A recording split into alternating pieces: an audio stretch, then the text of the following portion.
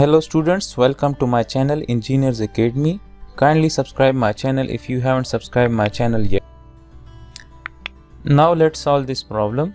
In this problem it is said that a person is performing slow arm curls with a 10 kg weight as indicated in the figure, and the brachialis muscle group consisting of the biceps and the brachialis muscle is the major factor in this exercise.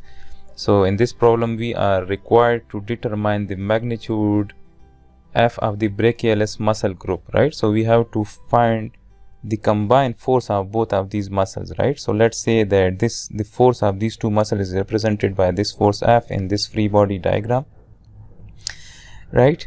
And the magnitude E of the elbow joint is also required, right? So at this joint E we are required to find the reaction, the combined effect at this point E, right? So let's say that the reaction at this point E in the X direction is EX, and let's say in the Y direction is EY, and this is our positive X and positive Y direction, right? And we are given that the weight of this portion of the lower arm is 1.5, the mass is 1.5 kg, so the weight is 1.5 times 9.81, so the weight is 14.72 newtons. And this mass is equal to 10 kg, so its weight is 10 times 9.81, so it is 98.1 newtons, right? So again in this problem we are required to find this force F and the total reaction at this point E, right? And we are given these dimensions, 200, and this is 100 mm, and this is 50 mm, and this is 350 mm, right? So these dimensions are given.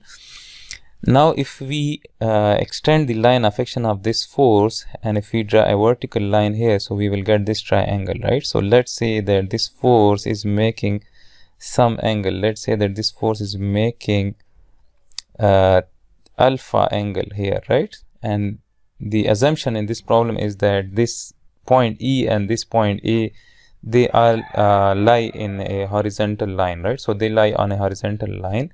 Now if we apply the summation of moment at point E equals to 0, since the system is in equilibrium, and let's say that the counterclockwise moment is positive, this will be one component of this force F which will be acting vertically upwards, and if this is alpha, so then this will be the sine component, right? So we can say that this is F sine of alpha, and it will have one another component which will be acting at this point,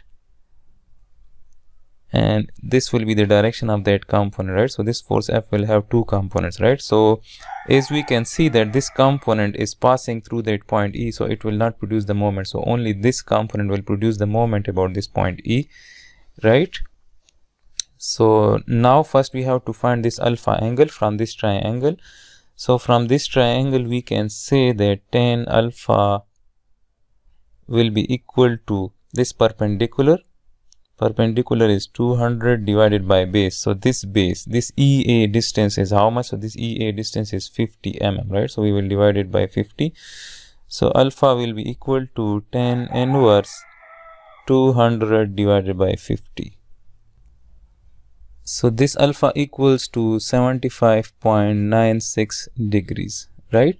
So this is F sine of alpha, right? So now if we apply this equation, so as we can see that this sine component of that force F is producing the counterclockwise moment about E, so we will write plus, and that will be F sine of alpha, and alpha is 75.96, and the perpendicular distance of this component from that point E is this much, this 50 mm distance, right? So we will multiply this with 50. Similarly, this weight is producing clockwise moment, so I will write plus, minus, and this will be 14.72 into the perpendicular distance. So the perpendicular distance of this point G, or this force from that point E, is 100 plus 50, right? So this will be 150 mm. Similarly, this weight is producing clockwise moment about that point E, so again we will write minus, and this will be 98.1 into the perpendicular distance. So this 350 mm is the perpendicular distance, so we will multiply this with 350, and this will be equal to 0. From this equation we get F equals to 753 Newton. This is approximately equals to 753 Newtons, right? So now if we apply the summation of forces along x equals to 0, since the system is in equilibrium, right? So as we can see that this Ex is acting in the positive x direction, so we will write Ex, and the component of this force F, this component, right? So this component is the cos component, right? So it is acting in the negative x direction, so we will write minus F cos of alpha, right? So F is 753 cos of 75.96, and this will be equal to 0, or we can say that Ex is equal to the cos component of that force F. So from this we get Ex equals to 182.68 Newton, and similarly if we apply the summation of forces along y equals to 0, so as we can see that this Ey is acting in the positive y direction, so I will write plus Ey. Similarly this sine component is acting in the positive y direction, so we will write plus, and this is F sine of alpha, so F is 753 sine of alpha, alpha is 75.96 degrees.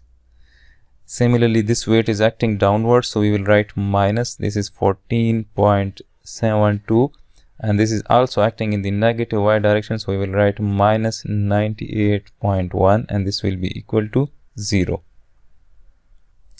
From this equation we get Ey, which is equal to 617.69 Newtons, right? So to find the total reaction at this point E, we will apply the Pythagoras theorem. So E will be equal to Ex square plus Ey square under the root 2, right? So this will be the total reaction, right? So this will be that E, right, which will be the combination of both of these, right? So this is Ex square plus Ey square under the root 2, and E will be equal to, so Ex is 182.68 square plus 617.69 square, and this is under the root 2.